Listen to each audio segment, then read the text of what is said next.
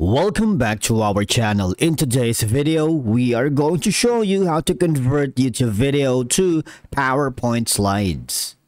Let's begin. Now, the first thing you need to do is to log in using your credentials. If this is your first time in Microsoft, click on the Create Account option. And from here, just follow the on-screen instructions and you're good to go.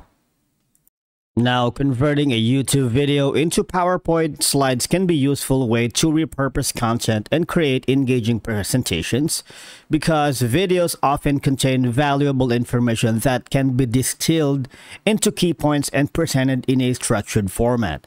Now, converting a video into slides allows for better organization and the ability to focus on specific concepts or topics. Now, the first step that we are going to do is click on the insert option right here. And you need to go to the video. Now, the interface might be different from what version you are using. Basically, you're going to be having an option wherein you can put or insert a link, a video from a website. Now, there's like the newer version offers a straight YouTube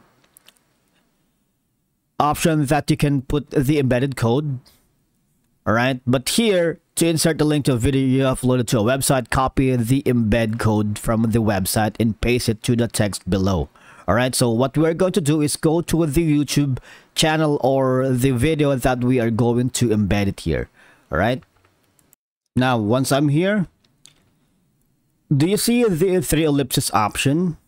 All right, there's no option for you to download the embedded link or copy the URL. What you need to do is click on a certain video, just as this one. Now from here, just hover your mouse to the mid part of the video, right click and copy the embedded code. All right, or you see the share option. There's also an option for you to embed code, so it's up to you if you wanted. You can Control+A to select all and Control+C to copy. And let's go to the PowerPoint. Again, let's hover to the insert and video and insert video from a website. All we have to do is Control+V to paste the embedded code.